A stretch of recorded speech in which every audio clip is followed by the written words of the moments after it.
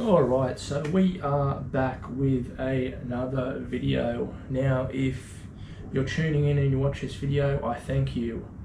So we've been getting a lot done on the large remote control boat you can see here. And it's coming along, I should say, really well. But lately, once I finished the, I think they're called sponsons, I moved over to 3D printing and printed a bunch of parts. Now, before I go into the parts, I want to let everyone know that this cabinet that I built, there is 2 videos available. There's a short one and a long one.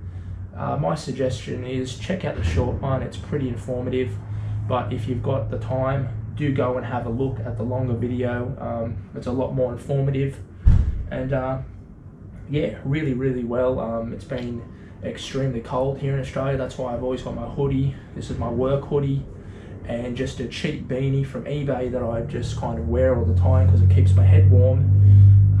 But yeah, the cabinet keeps everything warm and just keeps everything nice.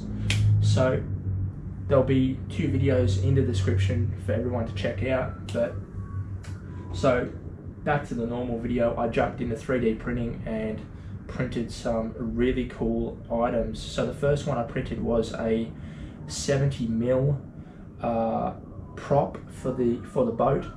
Has about a 5.5mm shaft input here, diameter, and that thing came out really good. And the funny thing is, I actually ordered some 40mm which were in the toolbox, and then when they arrived, I immediately knew that it wasn't going to have enough power to push this thing.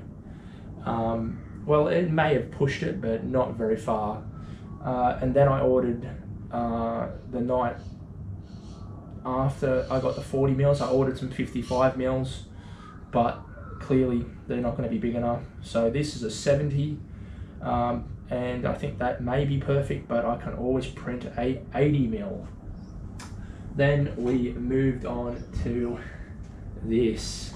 Now this here is the rudder bracket that I designed. Has 2 holes here to mount it, and then a hole, obviously top and bottom, for the rudder system. And the next thing is designing the actual thing that's going to hold the rudder and what is going to actually steer the boat, and the little arm to attach the servo to. So this thing came out super nice, and yeah, couldn't be more pleased with how that turned out. Just really nice. So yeah, that's about it. You can see it's all just basically coming along. The 3D printing really kind of sped up parts that would be kind of a bit of a pain to make by hand, even though you probably could make it by hand. It just speeds up the workflow. So once again, if you have tuned into the video, you're liking the RC boat build and you're liking the projects that I'm doing so far. So this is an RC boat kind of part 4, but it's kind of incorporating the 3D printing lifestyle as well. So you know, you may see this on a few Facebook pages related to 3D printing, obviously because of the 3D printing.